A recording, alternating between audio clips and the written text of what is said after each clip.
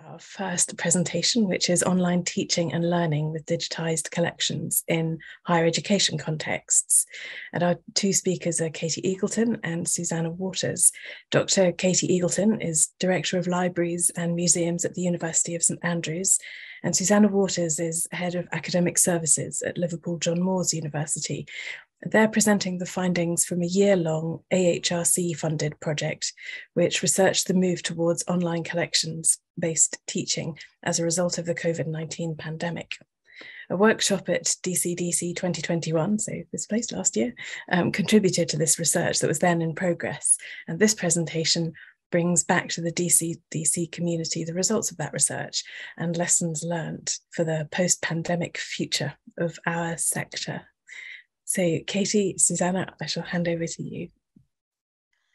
Thank you, and it's wonderful to be back at DCDC. To start with a description of me, I am also in my mid-40s. I'm wearing a kind of black t-shirt top, but I'm here in Scotland. It's been beautifully warm, but the sun's just gone behind a cloud, so it's just mercifully cooled down a bit just in time. So I'm grateful for that.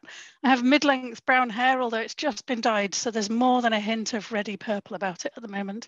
And I'm wearing a headset that still 2 years on makes me feel like an air traffic controller when I'm on a call wearing it. So I'm just going to share the slides and then we can get started. Susannah, do you want to describe yourself while I'm doing the slides? Yes, thanks, Katie. Hello, everybody. So I'm Susannah. I am talking to you from Liverpool today in a very hot, small room in our library. I am also in my mid-40s and I have mid-length light brown hair and I'm wearing glasses. Back to you, Katie. Great, thank you. And Susannah and I are two of a larger team who've been working on this project together, it really came out of conversations among a group of university museums in Scotland. Susannah at the time was at Glasgow School of Art. And we started, as all of us in this sector did, with a big challenge, which was COVID-19 hit us all, and there was a sudden and dramatic impact on teaching with collections that we had historically, like many of you, mostly done in person, often with object handling as the really special part of that experience. So there's lots of headlines. We all struggled with this. We all pivoted and took stuff online faster than we'd ever thought possible. And a group of us at the time started looking at this and thinking, you know, what's happening? We're teaching online. There's a rapid acceleration of a change that was already more slowly happening. But what's happening? Can we capture it as it's happening to try and really understand what's going on? If digitization is being scaled up and speeded up, how does that then feed teaching and learning? How does that tell us things about our choices and our sort of post-pandemic future options? So we started with a group of very, very simple questions. What worked? We were all doing this as quickly as we could. There was lots of information sharing. It was a really kind of wonderful collegial time to be in the sector. So we thought if there was a project to bring together what worked, what didn't, what we did in the short term that actually could and should become a permanent change, and where we should invest or think about more or put sort of commitment of time and resources in the future. These were the kind of questions we were asking. So simple ones, but really powerful ones, and ones that are really best captured while something's happening. I already mentioned that it was this collaboration across Scotland that was at the heart of the project. There's a group of 9 university museums in Scotland which were already in touch very, very closely, which meant we could get this project off the ground really quite quickly. 4 of the universities were formally partners on this research bid and then the project that came from it, but actually all 9 in different ways contributed to it. And I think it's a strength not only of conferences like DCDC, but of sector networks, is you really lean on them when you need to pull something off at audacious speed. So grateful to the Arts and Humanities Research Council for funding this project as part of their COVID urgency funding, because I think they, like we, saw the potential for capturing something while it was happening, potentially then to follow up on later. Our methods and data were slightly fitted around what we could do, given that we were all operating at capacity and there wasn't really time to do anything like ask people to try things and then evaluate how they worked. It was a lot of surveys, analysis of things like social media, online module information, and then we complicated complemented that with interviews and workshops and focus groups. And this last category is where DCDC last year was. That really gave us input from a much wider group of people than we'd been able to talk to in the interviews. Before I hand over to Susannah, I want to just flag one thing, that's something we found right from the beginning of this project. We couldn't really resolve it as a team, and we found all the way through our data and our analysis that there's a real problem of terminology.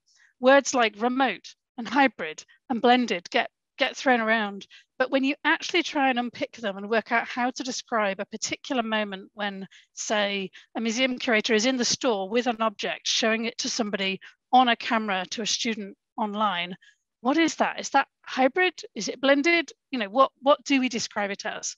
So with that warning that there's a little bit of a challenge around the terminology, I'll hand over to Susannah to tell you a bit about what we found from all this data that we collected. Thanks, Katie. Can you pop it onto the next slide? That's great. So the research resulted in a number of findings and conclusions. There were definitely a few factors that made it easier for organisations, for some organisations more than others to start with. So those that had pre-pandemic experience, capacity or plans already in place for digitisation were naturally in a better starting position when we all wanted to move to online teaching because we had to because of the pandemic. But interestingly, this advantage became less significant over the course of the pandemic, as other institutions really did pivot and put things in place that enabled them to support online teaching with collections. The digitised resources that were used, however, across the board generally tended to be from in-house collections. Some teaching staff also used material from very well-known collections, so national museums, national libraries, etc. But there tended to be people sticking with material they'd used in person pre-pandemic, asking for that to be digitised and then using that in their teaching. I think with so much change around, and this is my presumption, the familiarity of using the same objects was the sort of steadfast path that they could stick with. Even so, even with in-house collections, though, there were copyright and licensing complications that did raise issues that meant that not all material could be digitised or used in the way that people wanted to. One thing that really worked was skill sharing and collaborative relationships between teaching staff, academic staff, and library, museum, archive specialists. That really tended to lead to more positive outcomes. And those relationships were quite long-standing relationships that had been in place pre-pandemic and then could be pulled on to work together to solve some of the problems that the pandemic raised. Could you flip the slide, Katie? So we also looked at what worked well with online teaching with collections and seems likely to continue. So definitely the awareness and visibility of digitised collections increased within HEI, and the importance of digitisation was recognised or reinforced where it had already been recognised as an important element of working with museum and archive and library collections. In some cases, operational barriers that had stood in place were removed. So for example, equipment might be brought in or staff delegated to help. And sometimes where this has been the case, there's been continuing benefit going on from that, which has been great. It's interesting to note that the materiality of objects still remains vital. And when people could come back on campus, people have returned to wanting to use physical objects. But online teaching certainly opened up new potential for bringing collections located in different areas together, or for using collections across a wider range of subject areas, and for looking at what students get out of working with objects that isn't just about their materiality. What are the analytical skills that students can get, the communication skills they can get from discussing objects, the problem-solving skills that you can work with as part of object-based learning. Can you click on again, please, Katie? And then there were, of course, some more challenging areas that we identified and that should be reconsidered in the future.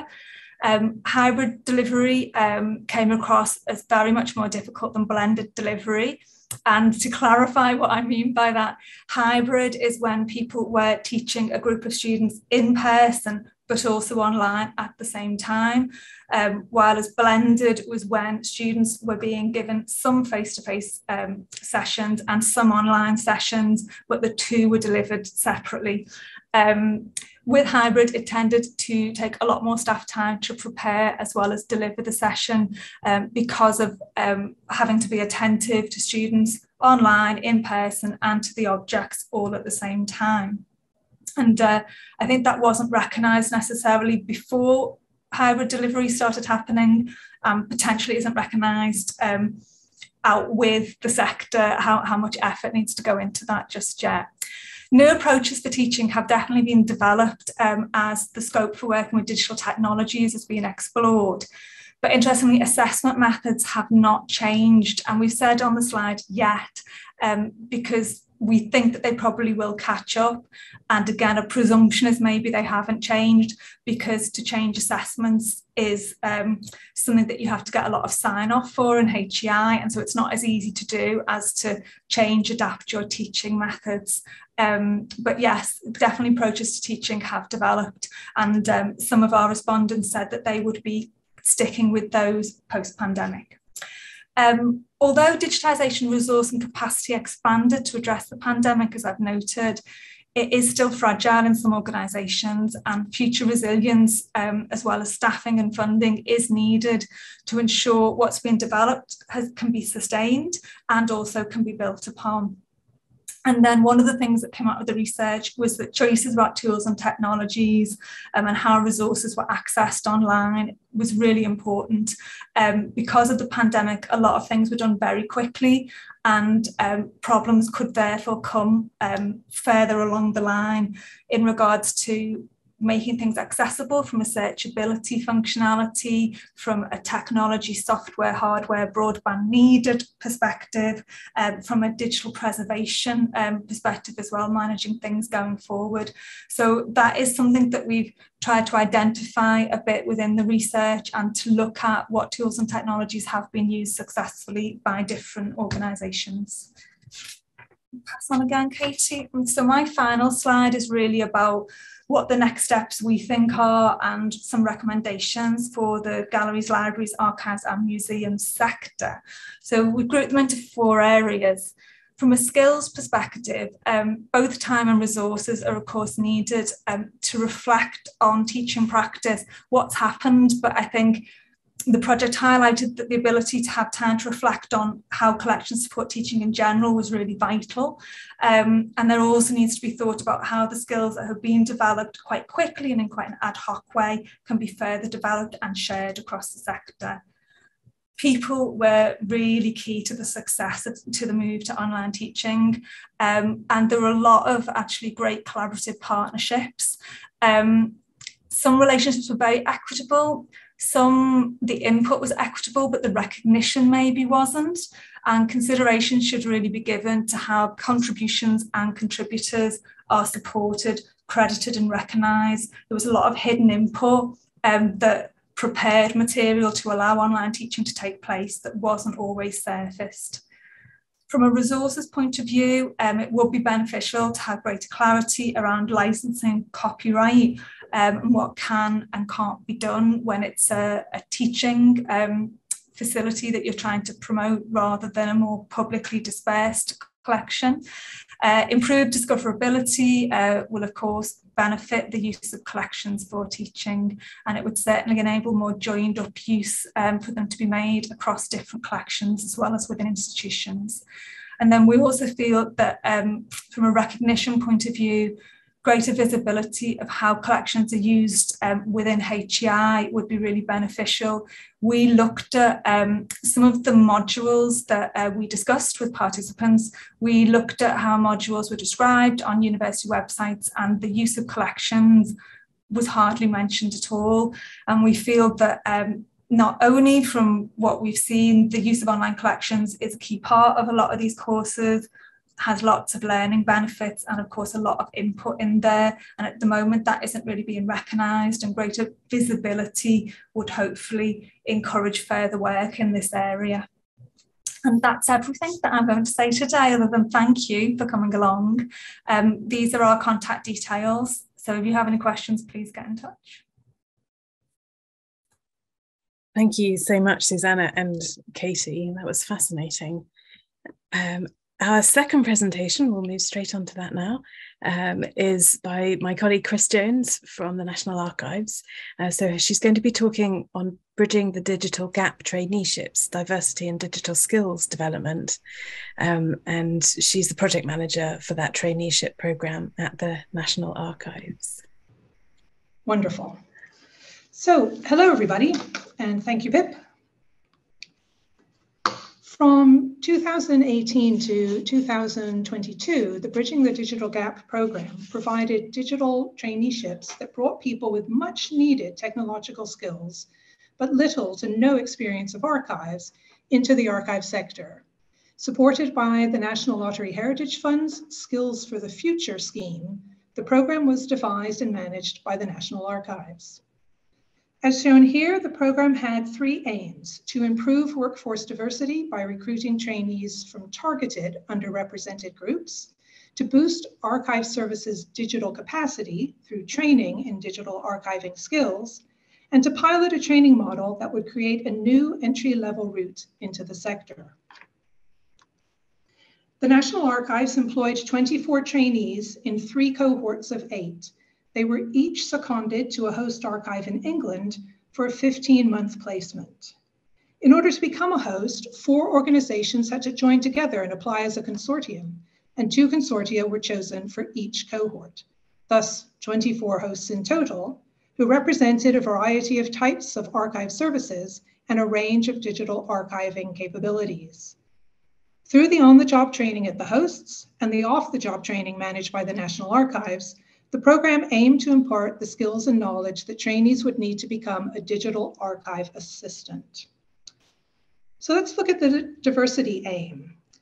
This was a response to research by CILIP and the Archives and Records Association, the ARA, which found that the archive workforce was predominantly white, middle-class, highly educated women with backgrounds in history. So in response, Bridging the Digital Gap had these 6 target groups: people who identify as male, people from ethnically diverse backgrounds, people from a lower socioeconomic background, people educated only to RQF level 3 or 4, people with demonstrable technological aptitude, skills, experience, or qualifications, and career changers. The application criteria were broad enough to allow people with humanities qualifications to apply if they could demonstrate technological aptitude. But we promised the funder to track the subject of applicants' highest qualifications to ensure the program branched out beyond the humanities to bring in people with STEM qualifications. As it turned out, all trainees entered the program with technological skills and experience.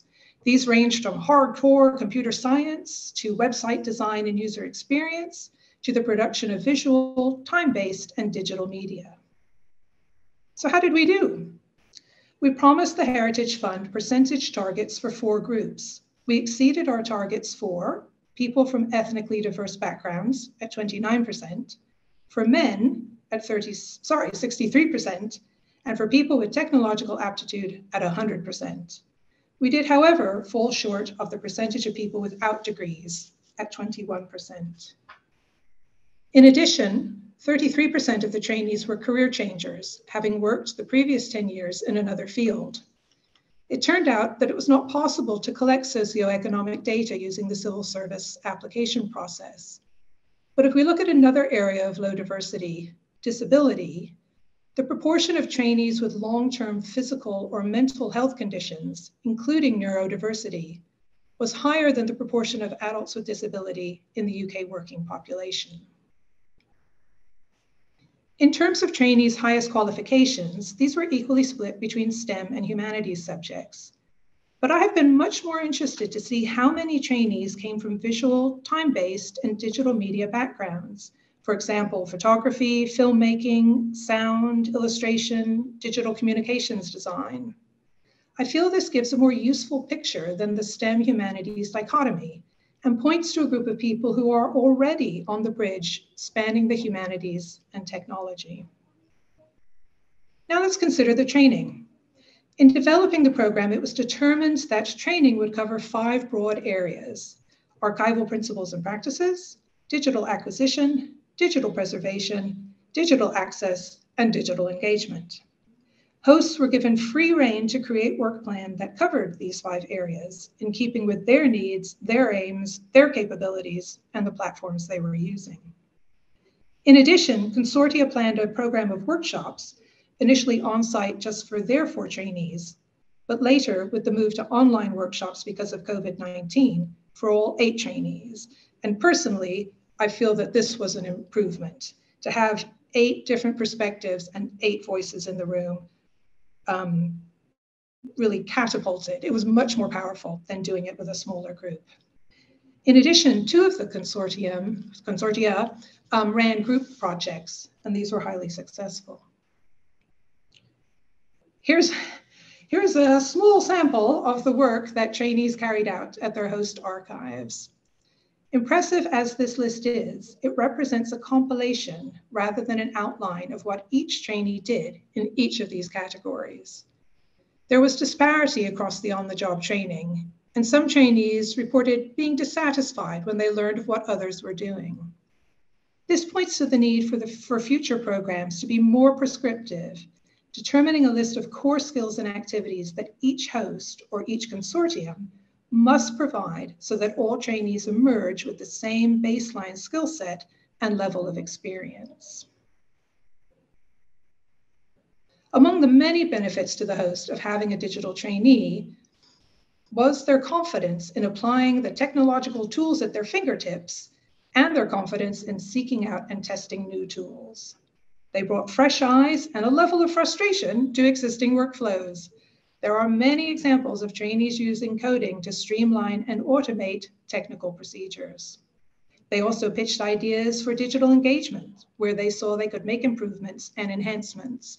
And there's a picture on the slide here of a walking tour app from East Riding Archives. And the trainee pitched the idea of, we've got oral histories that explain what it was like to work on the shipyard. And she then incorporated the clips from the oral histories. So as you're standing there looking at an old photograph, you also then hear somebody who worked on the shipyard talking. It's, again, very powerful. In terms of the National Archives training provision, it consisted of an e-learning course of 5 modules, those 5 categories that I mentioned earlier, and each of these modules were launched by a live workshop. In addition, trainees had a personal training budget so that they could use on courses and conferences, events and workshops of their choosing. Looking back through the early paperwork, I can see that the original plan was to deliver training entirely via workshops. And with the benefit of hindsight, this might have been the best option, rather than taking on the task of creating an e-learning course. It was perhaps not appreciated at the time how difficult it would be to deliver a high quality output, given the time, the budget, and the amount of content to be covered. As an example, halfway through the traineeship program in May 2020, the Digital Preservation Coalition launched its online course, Novice to Know-How, Digital Preservation for Beginners. Created by archivists with digital preservation experience, which the Bridging the Digital course was not, Novice to Know had twice the budget and production timetable and covered only 2 of the 5 modules in our program's course. In redeveloping our course for the final cohort of trainees, I was able to incorporate Novice to Know-How. I reduced the timeframe so that trainees completed the full course within the first 3 quarters of their traineeship. The original approach of spreading the course out over the entire 15 months failed to recognize that trainees would be regularly working through the complete cycle of processing archive collections and needed training across the whole workflow much earlier in the program. So the learning here is that an online course should be developmental, beginner, intermediate, advanced. But there was an important issue that I could not resolve in the short time frame I had for revisions: the course's reliance on text. Trainees with technological and visual media qualifications tend to gravitate to those formats because text is not their most comfortable medium. It would have improved the experience for all trainees if the course had been able to accommodate different learning styles and disabilities such as dyslexia. And this is another key learning, which I actually find hard to explain, but digital archiving falls at the intersection between archives and technology. And if we're going to offer archive courses to digital experts, if I can put it that way, we have to cross over that intersection, step out of our archive outlook and understand that landscape. Where are they coming from? How do they expect to be assessed? How do they best learn? Finally, 2 slides to go, I think. Oops, missed one. Oh, the qualification, it stayed at the bottom of the slide. So as the qualification offered by the program, trainees apply for a foundation member of ARA status, which is the first tier on ARA's professional registration scheme. Trainees had to demonstrate that they had attained 6 competencies across the 39 in ARA's competency framework. The application consisted of 6 1,000-word essays with the emphasis on 2 sections, learning and progression and reflection. Like the e-learning course, the text-heavy application did not necessarily suit all trainees' preferred means of expression. And in the end, I was concerned that rather than assess trainees' actual technical expertise, the application tested their ability to write convincingly that they had developed a certain level of competency. The process was useful in thinking through evidence for job applications and interviews, but it must be acknowledged that ARA is a level of membership in a professional body. It is not an RQF-related qualification and may not have recognition or impact beyond the archive sector. I must add, though, that finding a relevant RQF qualification for digital archiving traineeships is still an issue. Okay, final slide, I think. 2 more slides. So let's look at subsequent employments. The cohort 3 has just finished, so there are a few of them who are not employed yet. But of those who are, 52% are currently working in the archive, library, and museum sectors, and they are all representative of the program's target groups. And here's a selection of job titles. You can see there, some rather wonderfully have the words digital archiving in their title. We have several who've gone into digitization as a specialist, and then others who have perhaps more traditional titles. But I just want to return to our percentages about the subject of highest qualifications. Here again, former trainees now working in the cultural heritage sectors are split equally between STEM and humanities. But here again, fine-tuning these figures to pull out those from visual, time-based, and digital media backgrounds, we can see that they make up the largest group at 58%. This, I would suggest, is the group where future programs may want to focus their recruitment campaigns. Trainees interested in pure computing and pure website arenas have gone into those fields. My theory is that trainees who are used to producing and working with digital assets, be it video, audio, photographs, other sorts of imagery, may find heritage materials to be a new and interesting product or asset to which they are able to provide access through their digital work. Finally, it is clear from the trainees I have worked with in the 2nd and 3rd cohorts that working with heritage materials has to have some sort of pull. Trainees have to have a response to those materials. It's not just about working with technology. The materials need to draw them across the bridge to where they were into a career in archives. Thank you. Thank you so much, Chris. That was wonderful, hearing about the Bridging the Digital Gap traineeship. And so on to our 3rd and final presentation before, as I said, all the speakers will be invited back together to answer your questions and discuss amongst themselves. Just a reminder, if you do have questions, do keep popping them in the Q&A there. I can see many of you are already. So our final presentation then is on using digital technology and creativity to democratise PRONI's archives. It's going to be Lynsey Gillespie presenting on behalf of work that she and her colleague Laura Aguiar both were part of. Laura can't be with us today. Through the creative projects Making the Future and Collab Archive, the Public Records Office of Northern Ireland, so PRONI, and the Nerve Centre have pioneered a form of creative and digital engagement that puts the public at the heart of archives and helps to democratise them. So Dr. Laura Aguiar and Lynsey Gillespie from PRONI discuss how such projects harness digital technology, offer an ethical and participatory form of public engagement, and change perceptions of PRONI as an elitist place, making it more reflective of diverse society. So thank you very much, Lynsey. I shall hand over to you.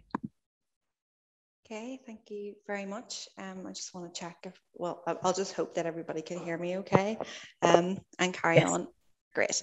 And I'll share my screen. So thank you very much for having me today. And my colleague Laura does send her apologies for not being able to be here today.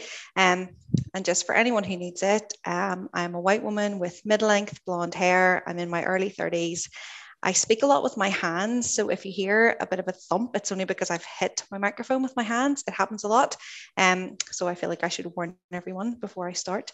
Okay, so I'm going to be talking today about 2 engagement programs that we have done here in the Public Record Office of Northern Ireland, or PRONI.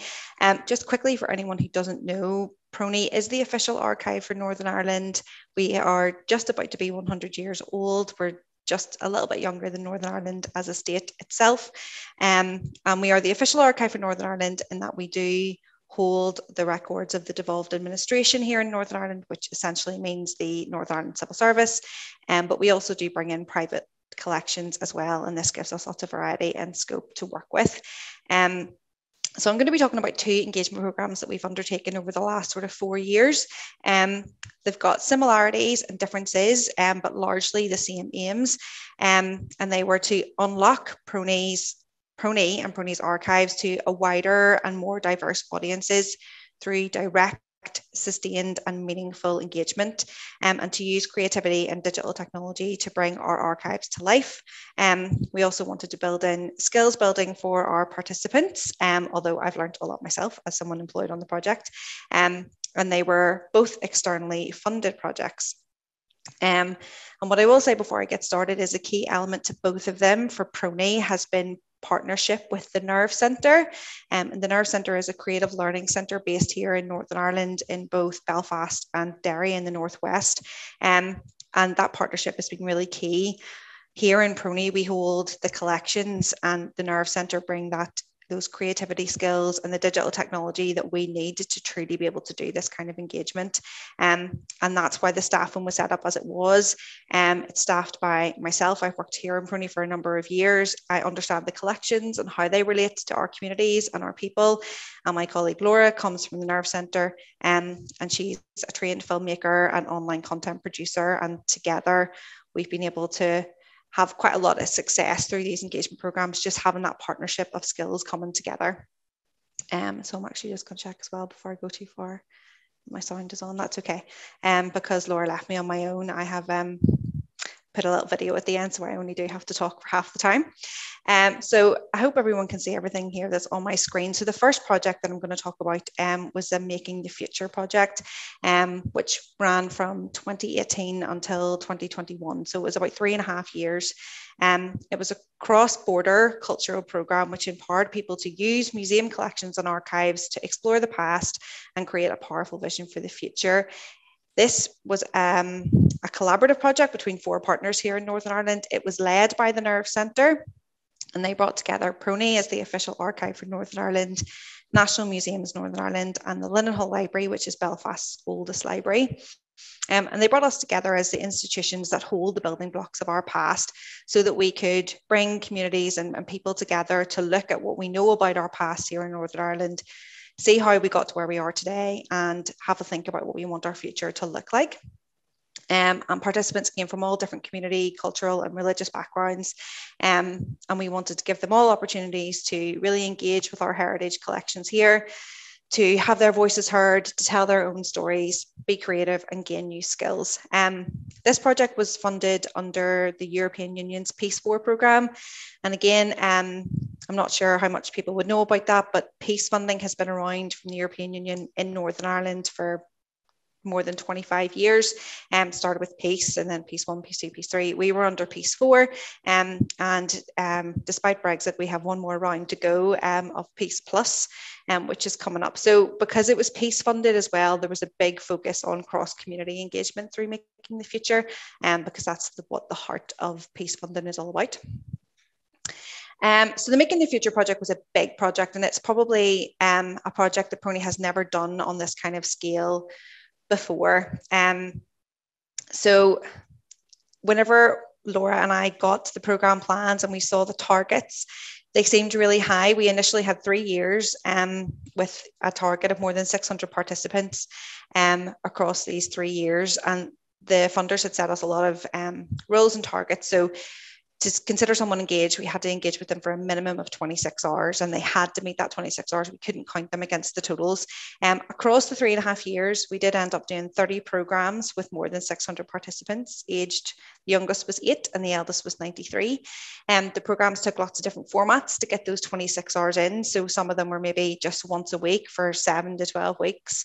Some of them were a couple of times a week for 4 weeks. And then we would do a thing that we called hot housing, particularly when we worked with kids during the school holidays, where we would, it's every day for a week to get those 26 hours in. And again, we recruited people through this project through lots of different ways. We designed programs and did open calls. We went to community groups and designed programs for them about what they wanted to do. And then we did some targeted and direct recruitment to communities and groups that we know traditionally don't engage with PRONI in a meaningful way to see if we could get them in. And this is just a really, really quick run through of all of the different outputs that we created with the groups through Making the Future, because it was our first starting point. And as I said, we were just like a fast train, go, go, go all the time. And you can see there we had 2 exhibitions, a trail map that was a paper and an app, a comic book, a recipe book, a collection of letters, posters, virtual and augmented reality films, websites, short films. There was a play designed, a quilt was made. We buried a time capsule, and we did a couple of Fab Labs, which is a thing done in the Nerve Centre, which is a week-long sort of, I don't know what else we would call it other than a Fab Lab, but basically we would go in, we would talk about something, if it would be women's history, and they would use lots of different creative tech, like laser printing, 3D printing, and things like that to create something in response to what we looked at. So Making the Future was big, and it was great for PRONI. It was a real chance to do sustained and meaningful engagement in a way that we hadn't done it before. But there was a good few things that we learned from it to build in Collab Archive, which came afterwards, to make it even more meaningful and to do that skills building in a better way. We moved very quickly through Making the Future. So we didn't get to do as much of the proper skills building as we wanted. We did offer OCN qualifications, particularly through our filmmaking programs that people got, but we really wanted to do it in a more focused way. So then we went for Collab Archive with the Nerve Centre again, and this one is funded by the National Lottery Heritage Fund. And it is to develop a sustained model of digital volunteering engagement with people. So that's not only do they do an engagement programme with us now, but we have a sustained option after that to continue to volunteer with PRONI, because we found that a lot of people wanted that at the end of Making the Future. When the programme was over, they were like, what's next? What can we get involved in? So Collab Archive allows for that sort of sustained engagement afterwards.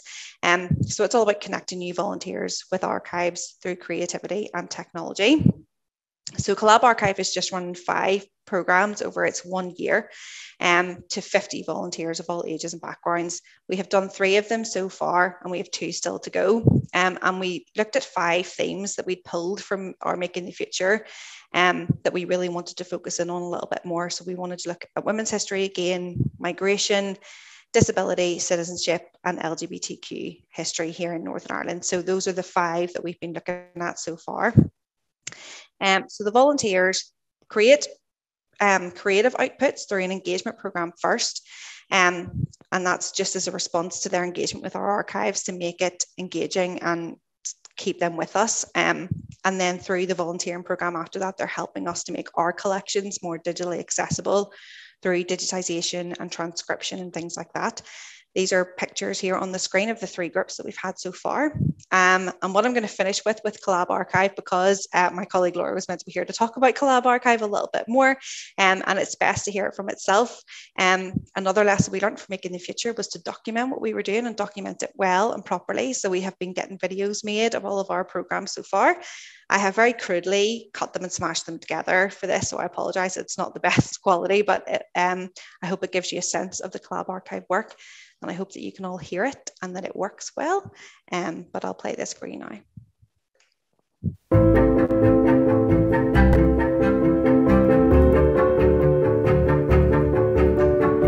My name is Laura Aguiar, and I'm the Community Engagement Officer for the project called Collab Archive, which is a partnership between PRONI and the Nerve Centre. Collab Archive is a new way of engaging new volunteers with archives, and we're doing that through creative technology and digital technology. We are here to wrap up a project that explored the archives of Roberta Hewitt, who is the wife of the writer John Hewitt. All of the material that we selected for this project has been scanned and properly digitized by our colleagues in PRONI, so the participants are having remote access to all of that material. We've wanted to bring Roberta Hewitt's collection forward for a long time.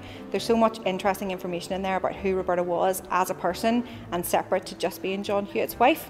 And Collab Archive is the perfect vehicle for us to be able to do that. For over a month, we had a group of volunteers engaging with her collections.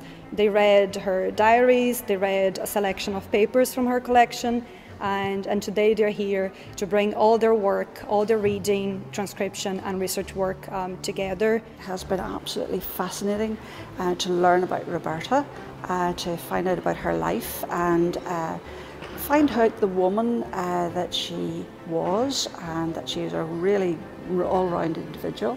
Well, I found it absolutely wonderful because I literally got lost in the archives. It is so interesting reading the diaries, looking at all sorts of documents and manuscripts and things. It really was a wonderful opportunity. My favourite part has been getting to know Roberta. She's a woman of her time, a woman before her time, and I just feel even in the 21st century it's all very relevant.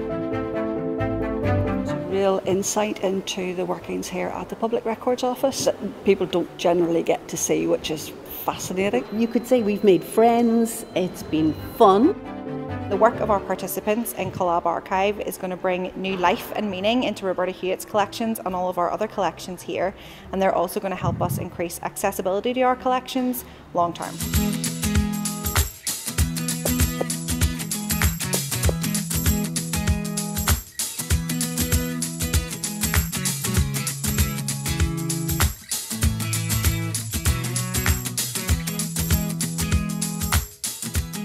This is the second Collab Archive project. Collab Archive is a partnership between the Nerve Centre and PRONI, and we're looking at migration history. We partnered with the Mellon Centre for Migration Studies, and the partnership has been absolutely wonderful. Together, as part of the project, we are looking at immigration letters that are held by PRONI. We got the participants to read those letters, see which letter resonated with them, pick up to 3 letters, and create podcasts about those letters. Many of the records in PRONI reflect on historic migration, and it's really nice to see this programme bring things full circle and take a look at more recent migration, both in and out of Northern Ireland, and try to collect those stories as well. I picked a gentleman called Thomas Horner who wrote in 1807 to his parents saying about that it was hard work in America. He was in Maryland. So it was really interesting looking at how their attitudes changed over the years. But the theme that ran through them all was something similar. Be able to come back home, bring family out to be with them, or they worried about their family at home because Ireland was still troubled all through those years. I wanted to have a look at what actually life was like in some of the cities that they went to, because I'd read quite a lot before about the ones who'd gone and moved on along the trails, and I'd read quite a lot about the 50,000 that were sent back and what the hotels were like and what their accommodation was like, what the weather was like, and what the fashion was like, and that's what I had sort of more concentrated on than anything else. We are migrant from India, and we got a chance to visit the center, read the stories about others, and also get a chance to write your own stories here.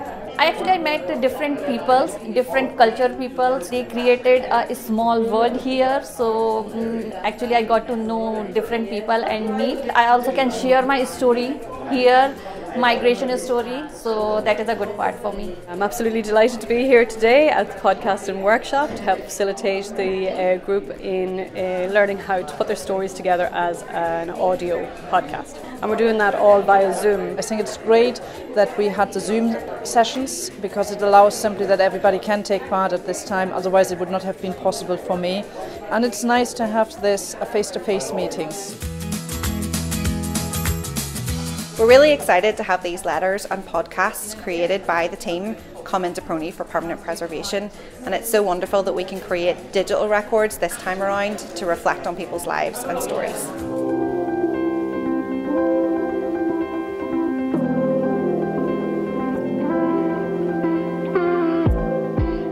This is the third Collab Archive project, and this time we're looking at music history. We're working with a group with varying degrees of sight loss from RNIAB. We ran a couple of sessions through Zoom and also in person. We got the group to engage with a selection of clips from the UTV archives, and we used the clips as an inspiration for the music stories that we wanted them to share with us.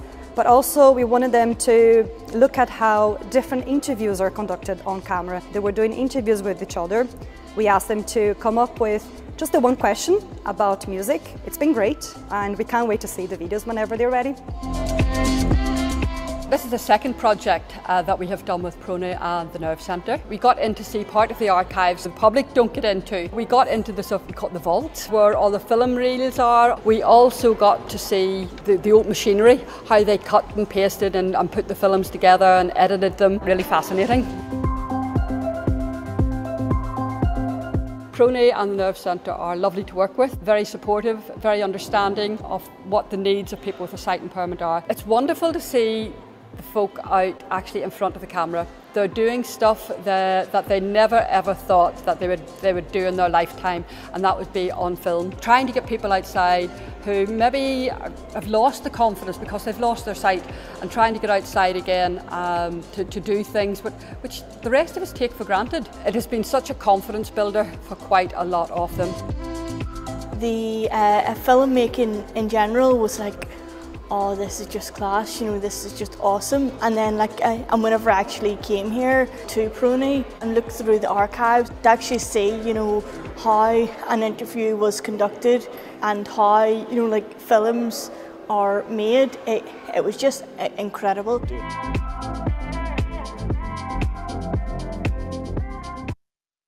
Okay, so I'll just stop that there. I think that, to be honest, that video and having the participants in it says it better than I could have explained it.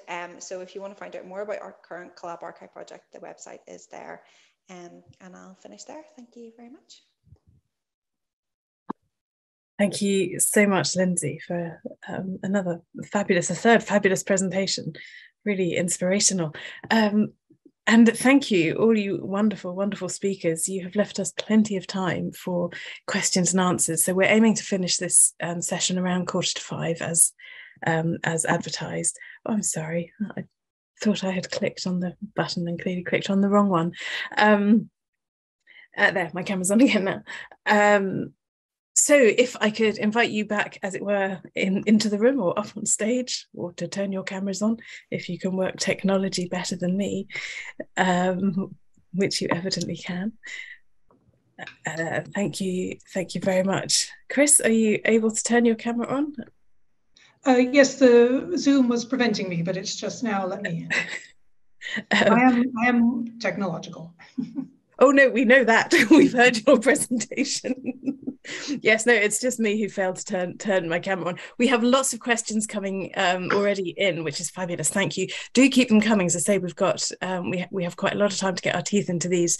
We've got questions for everybody, so we will dot around the three presentations if we may. One question which is for Katie and Susannah, and there's a lot of love for all of the work that you've done coming through here. And this person says they love the research that you undertook and wants to know if you have any plans to develop or expand it in a post-COVID world, or to publish the findings so far.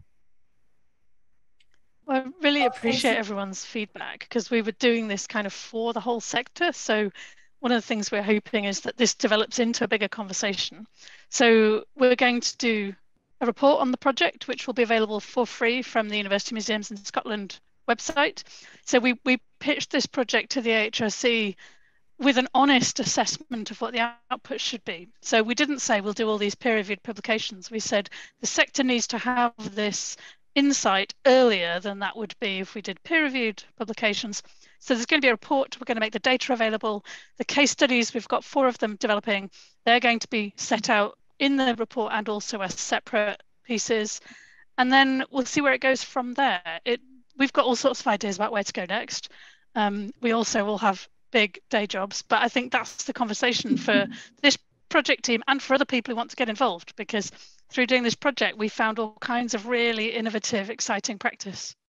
Susannah, do you want to add anything? Yeah, no, we did. And as Katie says, there are lots of things that came up that we were like, oh, wouldn't it be great to look into that a little bit more? For me in particular, what we wanted to do and we didn't do was actually get feedback from students, from the actual users. That was partly timing, because of the time of year we were actually gathering the data was over the summer, when a lot of students went in contact with their host institutions very regularly, but also some barriers with actually being able to access that feedback that had been collected from the courses, didn't have the permissions to then share it with us as a third party.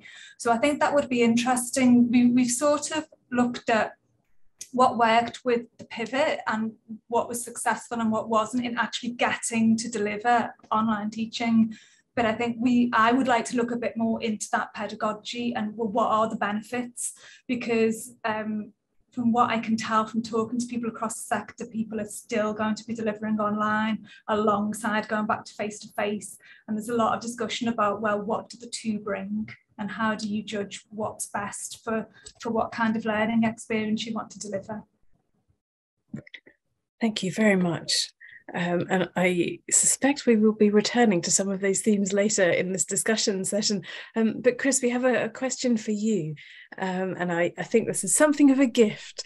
So what do you think about the idea of a programme such as Bridging the Digital Gap, but in reverse, so that archivists can learn digital expertise? I say yes, that's absolutely, that's absolutely a good idea. I think it does, if I can just also, yes, it could be that we all have to raise our game, but I think there is also, and I'm a good example of that, somebody who, there has to have some sort of affinity with technology, that it's not scary, but also you're sort of enticed by the possibilities. So maybe if, across the sector, we could encourage and boost everyone's confidence, but there are always going to be those individuals who take it and run with it. But yes, how would that, the National Archives did run something, sadly, before COVID, called Digital Archive School. And that was just a pilot before COVID. It was my colleague, Joe Pugh. And that, I think, just had a small cohort of 15, but that was very much starting with the archivists and working up their digital skills. And there's certainly mileage in doing more of that. Joe and I are talking about maybe micro-credentials or, digital badges, what can we do to keep this going? I think the thing, as I mentioned, where the trainees came in is that they were just fearless. Right, that I had one trainee who just had A levels, and he never spent any of his training budget because he was a digital native and he just knew how to find out everything online. Right, whatever he needed, he found it out, and so that's that's somebody who can only be a benefit as a member of the team. That's fabulous. Thank you very much. And Lynsey, one for you. Questions obviously came in throughout, but my goodness, they're all flooding in now. So plenty of questions for all of you. Lynsey, another questioner here, loves your research and the programme, and wants to know where they can get more information, and also, as a second part to the question, whether there's room for other online learning and collaboration programmes. Yeah, I'll put in the chat the web address for Collab Archive and for our previous Making the Future project as well, because they're both still there and they're a really great reflection of all of the work that was done through them. And certainly we hope Collab Archive finishes at the end of 2022, and we hope to make an application to Peace Plus for next year to continue this work. And it is something here in PRONI that we are looking to our funding department in Northern Ireland, is the Department for Communities, to build this into more core work for PRONI, because it's only in the last few years that we've really been able to do it properly and see the value of it. But we're at the moment relying on external funding to do it all the time. So we'd like to find a way to build that properly into our public service here in PRONI. But at the moment, we're just constantly looking out for these funding opportunities to keep it going. But I'll put the web addresses into the chat so that everyone can find them. Thank you very much. We have one question that was aimed at Katie and Susannah, and I suspect it came in while you were talking. In fact, I think it might be interesting to hear all your reflections on it, if you wouldn't mind. And this is about the funding application process. So the specific question for Katie and Susannah was who was the principal investigator. And but I think the question, perhaps for all of you, there's the second question there, if you can see it. What recommendations can you offer to practitioner researchers about the funding process? So Katie, Susannah, over to you first, and then if Lynsey or Chris, you have comments on how to apply for funding and the process of it, I shall turn to you next. Well, I'm going to hand over to Katie again in a minute, because she was. So I just want to say you were the driving force when Katie is our PI and was the driving force at seeing the funding option when it came up and rallying us to apply. So over to you, Katie. Yeah, it was a non-standard process to apply for the COVID emergency funding. So I have thoughts about the process, and I'm sure colleagues from the HRC would agree that they were trying to sort of build a new kind of process at speed while delivering it. So it had its wrinkles. But we went from knowing the funding was opening up to having an idea to having it submitted. Susannah, was it 6 weeks or 8 weeks? I feel like it might have been 8 weeks, but that's really fast for a research funding application. But we sort of knew we needed to move quickly to catch this thing while it was happening. If you can believe it, at that point, we thought it might be over inside a year. So we thought we might have to move quickly to get this in place. But more useful maybe is to think about the general picture here. So I was the principal investigator. Susannah, at the point we applied, was archivist at the Glasgow School of Art. The other two investigators, one is the head of museums and special collections at Aberdeen, and the other is a joint appointment professor of digital cultural heritage and appointment in the Hunterian Museum at Glasgow. So the team is a really practitioner-led team. And we decided to be entirely unapologetic about it for a project like this, which is really about learning from practice and action research and doing rigorous research around something while it's happening. We just decided we were the right people. I think it helped that I've had other UKRI funding and others in the group as well. So we had some credibility there.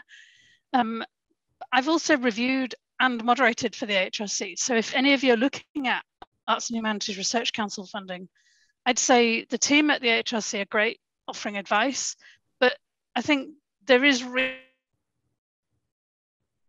confident in that as a distinctive contribution to research and articulating that contribution. And I think reviewers see it, and the peer review college has now been broadened out to bring in more practitioners, which I think is a real positive. And then I think one last bit of advice, the best way to get good is to read other people's applications and to help and review and to see good and bad applications. So just do it and help each other do it. We are great at this, actually.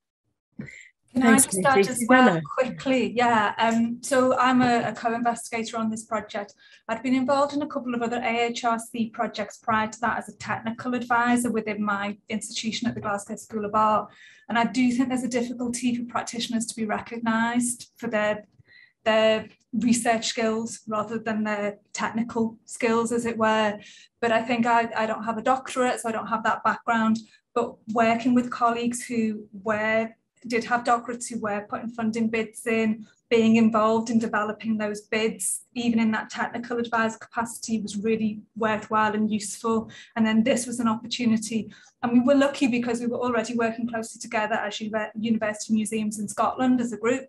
But it was a good opportunity to take a different step for me personally, and it's also been just a really great project to work on because of all the participants we've worked with as well.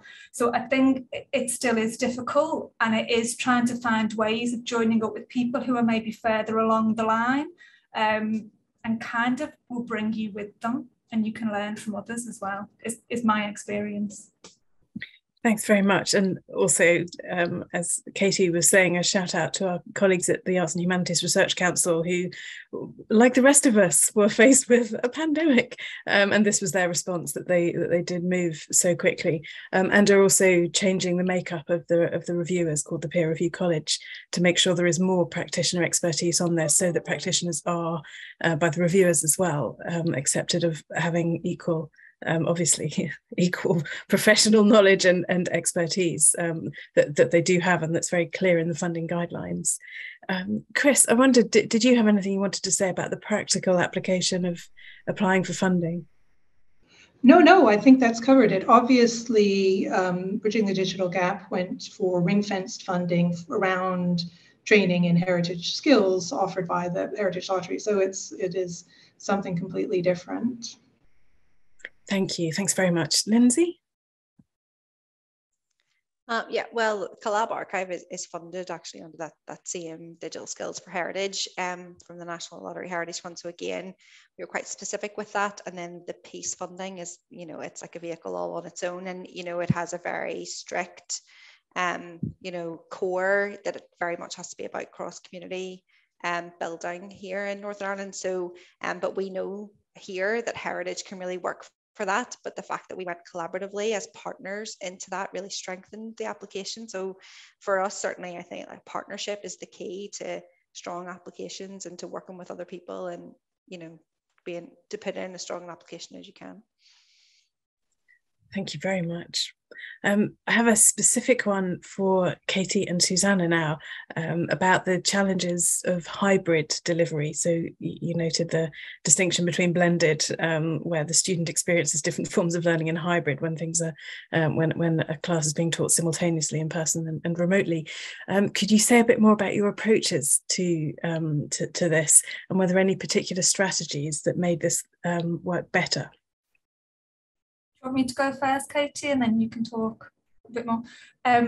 So the approaches that came through during the project was that, as well as preparation beforehand, like you would do for any session, identify what materials to use, etc., and what you needed to be able to handle and show them properly, was that most sessions were delivered with 2 people, and that was partly so that you could focus on the class and react to their needs, but also keep an eye on the screen and react to the chat or the students' need on the screen, but also focus on the objects and how you were handling and showing them, and the IT, that the camera was on them in the right place. So there's those sort of 4 different elements that most people, that certainly thinking about the research, most people did it with 2 people in the room at the same time, to just help keep abreast of everything and keep things flowing in order.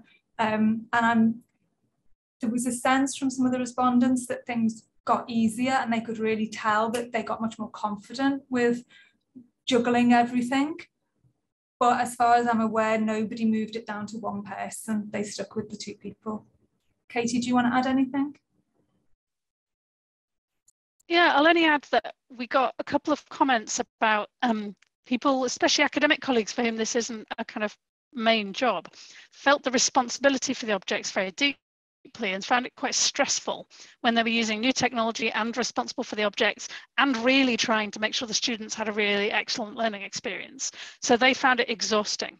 And they then found that they had to be quite careful about their energy levels so that they took appropriate care of students, technology and objects. So we got a couple of comments like that as well, that the people who did it really well had to take quite good care of themselves outside the session in order to be able to feel like they were doing a good job in it. And that's the case normally, but it was even more so doing hybrid learning for sure. Thank you. Oh, that's fascinating that you've got then 4 groups of things to be concerned about: the technology, the object, and students remotely and students in person. Gosh, even more impressive. And doing all this in the face of a pandemic. So, Chris, another question for you. More love for the scheme. I think the idea behind the TNA project, Bridging the Digital Gap, is excellent and definitely filling a gap. Knowing what you do now from the scheme, could you name one particular digital hard skill that you suggest new archive professionals learn or is needed by the sector to further aid bridging this gap? Oh boy, this is really putting me on the spot. Well, the first thing that springs to mind is to learn Python. Its programming is not as scary as it looks, and there is something very satisfying in getting it all right and seeing the workflow, actually happen before your very eyes. So I know that's maybe, a step or two further than some people would want to go, but actually it's about your time. And if you can, that's why I said, the trainees jumped in because of the level of frustration of how long the manual tasks were. And, data is malleable, technology is malleable. And so gain a tool that can do it for you. So there we go. That's my one. That's brilliant. Thank you very much. Lynsey, one for you on digital volunteers. So how were they recruited for Collab Archive?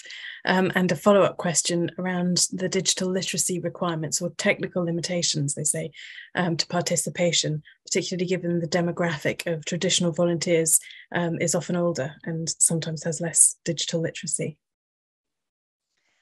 Yeah, so we got the participants and the volunteers that we've had from Collab Archive so far in lots of different ways. So the program that we did about Roberta Hewitt was done by an open call. So we just designed that program. It was something we looked at briefly through Making the Future and wanted to look at more.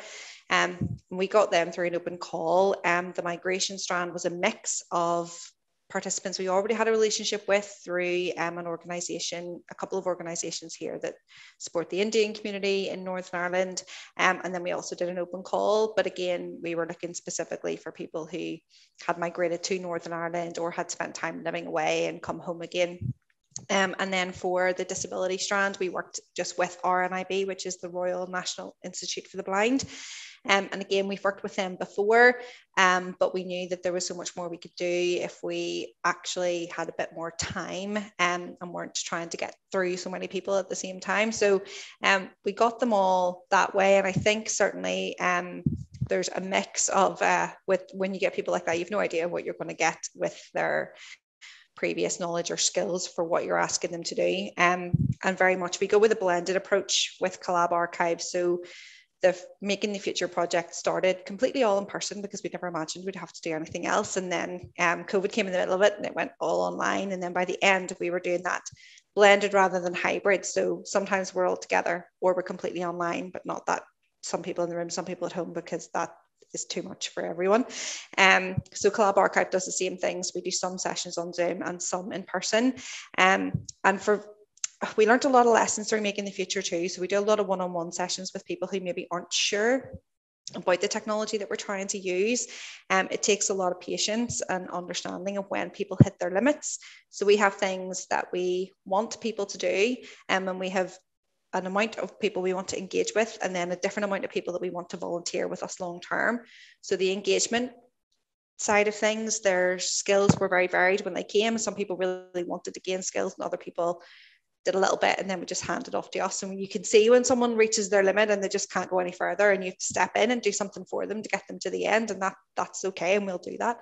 And then there's a certain amount of people who had a better skill set to start with, or learned the skills better through the engagement program, have continued to volunteer with us. But again, that still takes a lot of patience, a lot of quality assurance of the work that we're getting them to do and things like that. But you know, we wanted it to be open to absolutely everyone. So we didn't set limits on what we were asking people to know how to do before they came to engage with us. And certainly for Laura and I, it's just being willing to step in and say, okay, I'll take it from here. If you reached your limit and you don't want to do any more, that's fine. With the RNIB group, when we do filmmaking with them, some people do everything from, you know, they storyboard it out, they get all the content, they shoot it, they want to edit it. Other people don't want to do the editing at all, they just want to do the shooting. And that's fine. We'll go with what they want to, and we'll pick up where they drop off. Thank you. Thanks, that's great. And to follow up on that, there's a question around the 26 hours that you noted for someone to be counted as engaged. Did you find it to be a barrier or a standard that you rose to achieve, and you got more sustained and deeper engagement? At the start, certainly when Laura and I were told that when we started, what on earth? And 26 sounded like a really long time, but in reality, it doesn't end up feeling as long as it sounds. And we certainly did feel like it taught us the value of that proper sustained engagement and making it meaningful. It gave us enough of a chance to build relationships with the participants. For the peace funding, we needed to give them enough chance to build relationships with one another, and it gave them long enough to pick up skills if that is what they were looking for. If, you know, traditionally outreach in PRONI might have been you meet a group once for a couple of hours and then that's it over. So to meet with them again and again and again, a lot of them left feeling quite a personal relationship to PRONI, to myself and Laura, to each other. So in the end, we felt like it was needed, and sometimes it didn't even feel like long enough. It didn't feel like long enough for me and Laura. It didn't feel like long enough for them. They were saying, like, is it over? Like, what can we do? What else can we do? Can we volunteer? Is there something we can get involved with? So at the beginning, it sounded like a barrier, and we thought, we're never going to hit the targets of people in 3 years if everybody has to do 26 hours. But it does work, that sort of real sustained engagement with people. Thank you. And Chris, also thinking about recruitment, we have a question here on what we can learn from recruitment in general from the programme, from Bridging the Digital Gap, to increase diversity in our professions. I knew there was going to be a question on this. I don't have a very clear answer for this, and I think actually it was technology. The fact that it was a technological program was actually what enabled a diverse range of people to feel that it was for them. And so while we did do some targeted recruitments, for instance, we did an ad on not going to uni in order to get the people without degrees. And strangely enough, that was the category where we didn't do as well. So there's not a clear picture. The one thing I would say that I think worked was that we had to do a range of what I would call the broader outlets, Facebook ads, Indeed.com picked up the ads, but then you also had to sweep across to maybe some of the more sector specific or subject specific, because if people had a vague idea that they were kind of interested in working for a museum, so actually having a broad range of outlets, I think would help. So we did, technology, IT, jobs board or something, but then also these broader ones, because if people had just typed in, I'm going to go into Facebook and type in, or not Facebook, but Google and type in something, so my main, sorry, I'm babbling here, but my main takeaway is you have to make sure that your ads have the juicy words that will be picked up in keyword searches. Again, think of that person on the other side, but then go all the way down to some of the more sector specific or subject specific ones as well. And then you'll catch, but it was the technology draw that drew people. That's really helpful. Thank you very much.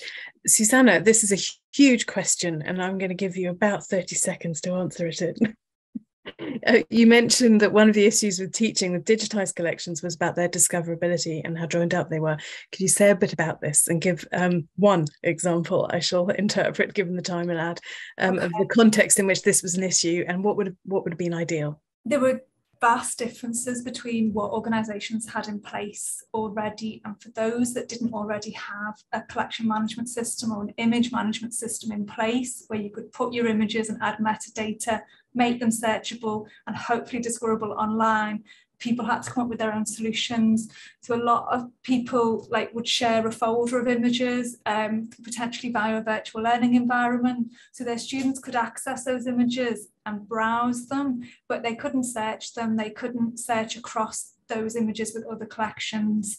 They weren't available more broadly online. So although material was digitised and digitised quickly and served the job, there's a sort of second phase of work that's needed now to add the metadata, to make it more discoverable, to check what standards were used to digitise the images. I think some academics had to do their own digitisation, so they didn't necessarily have the level of equipment that would be desirable to get the quality that you would want long term for an image. Thank you. So digitize everything and and make sure the metadata is excellent and conforms to standards. Just that, Katie. I'm just going to add one more thing very quickly, bringing bad news from our academic colleagues, which is they don't know where our online collection databases are. They don't know which ones to look in for which kinds of things. So they tended to go with what they knew and stick quite close to home. If home was the National Gallery, because they were used to that, they would stick to that. So we've got a bit of work to do as a sector. They don't know how to look for us. Well, we like a challenge as a sector. Thank you. So we have this wonderful question that I'd love to get to. It's aimed at Lynsey and Chris, but I'm going to ask it to all of you. The question is about your reflections from working with the participants, whoever they were, trainees, for example, or community members, or lecturers and students, on their first close encounter with archives and with collections more broadly. Could you say maybe one thing that really struck you about something that one of them reported?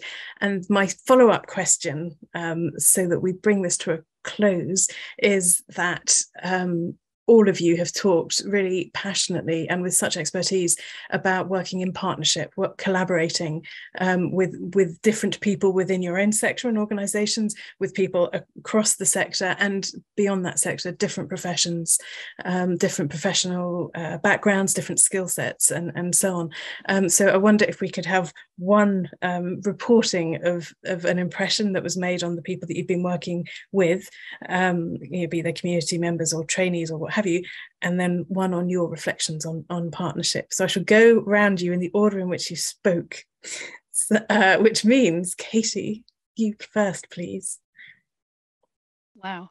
I suppose I've always been struck by the moment you put something into somebody's hand and say, that is, whatever it is, something old, precious, and you ask them to turn it over and really look at it. It's an absolutely incredible moment.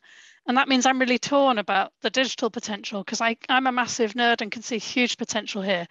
But that moment is still a really magical one that we need to hold on to. And then on partnership, I think it's very, very clear that we couldn't have done the project we just did at the speed we did it without that, and without building those relationships before we knew we needed to lean on them. So there's real value in that, so that you have really strong connections when you need them. Not just cynically in case, but because it's a really good thing as a sector to do. Thank you, Katie. Susannah. Yes, similar to Katie, and I actually, thinking about the question, we talked about how people use material that was close to home, but I think from my personal experience, there is an added excitement that we have this stuff and, you know, it's very nearby and we can access it whenever we want. So I think the kind of relationship, feeling that it's something that relates to where you work or where you live is really important. And then from a collaborative point of view, working in HEI, I think talking to people from different disciplines brings lots of different viewpoints. In my last job, I worked in the art school and worked with a lot of creative practitioners that bring some of the skills that both Chris and Lynsey have talked about, the visual skills, the digital skills, looking at things in a new light. So that was great. But on this project, worked with people from language courses that had worked with, I think, business courses, science, archaeology. So just seeing what different people get out of objects and how they work with them makes you rethink how you present them and work with them as a professional that works with collections all the time. So that's really useful when you collaborate. Thank you. Chris? Well, I think I have a different perspective on this because I started in the first national lockdown and the third cohort started in the, whatever it was, the January 2021 lockdown. And so actually it's a harder question to answer because so much of it had to be done online with digital assets. And so I absolutely agree about the magic of the real physical thing, but it was almost like a leap of imagination for us all to keep going until they could finally get into the archive and see some of those. Now, 21st century, many things are created born digital, and so we have to somehow also find whatever that is, that excitement about board and digital archives. So I can't give you one thing, but I think I want to highlight that there's something magical about the physical and exactly how do you transfer that to an online screen. And I think we're getting better at doing that, quite frankly. In terms of partners, we could not have done it without all of the wonderful host archives. Not only did they take on the responsibility of day-to-day managing and training up the trainee, but also I worked entirely, my one cohort that I worked entirely was the last one, and those hosts came up with the most amazing program of workshops and everybody giving their expertise. I mean, it was wonderful and it really made it. Thanks very much. Lynsey? I would say probably for our participants, the thing that stood out for them that then stood out to me was their shock at what an archival document actually can be, because we're the official archive and sometimes in Northern Ireland that's all people think we are, and they come in through the door and they can hold on to someone's diary or a letter and oh, you take this as well, and particularly when they're not super old or they're not from someone that they've heard of before, it's just a collection that we got of immigrant letters or somebody's diary from that's a mix of like the Troubles and car insurance. They're so shocked that can be considered to be an archival document, and I think it helps them see their own part in history, which is a big thing for us, that you actually can be leaving things behind that would be useful for archives. So I think sometimes they're shocked at what we actually hold and how we use it was key for me. And I think that would go for both physical and later like born digital, just what we actually take in to tell our own stories. And on the partnership, I would say it's definitely skills building. Laura and I have learned a lot from each other. We brought different things to the project, but we've worked together so long now that, my filmmaking skills have I'm still not that good at it, but I'm much better than before I would have started with Laura. And somebody asked me to record a piece of audio, now I know what to do, I know where to go in my house, and I have wee bits and pieces of tech, and I didn't know any of that before. And equally she's learned a lot about PRONI and a lot about archives that she didn't know before she started this job. So I think the skills that we've been able to share and give to each other has been really important.